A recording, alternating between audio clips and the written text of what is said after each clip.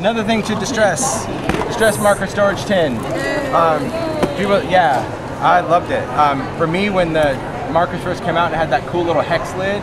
I loved it. And then as we got more markers, they couldn't make that hex lid any bigger, so the container got bigger, but they would just roll off the table. So we created the marker storage tin. It does hold 70 markers. There are only 61 colors. There are not new colors coming.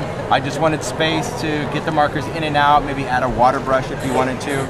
It is designed with a windowed lid, so when you have it on your shelf, you can see what's in it. It is designed that it can be used upright, because I'm just going to work right out of the can just to pick up my colors. But if you're also wanting to work on a surface, the lid is designed so you can deliver the markers at an angle. Okay? So that's why we did that lid in that way, just to kind of prop it up and allow you to pull out your colors that way. All right. Be sure to like our video and subscribe to our YouTube channel, Scrap Time Videos, to be the first to see the latest videos from CHA 2016.